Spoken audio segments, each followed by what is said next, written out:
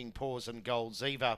Each of the runners tonight are represented by a corporate sponsor, and whichever greyhound wins, that corporate sponsor has the naming rights to the winning post here at Ipswich for the next 12 months. Starting signal going in for the first. Getting set. Tote favourite number 2, Just Spiffing. 2.10 the tote. $2 fixed price. Green light is on. Set for the first of 10. First on Corporate Dollars Challenge night.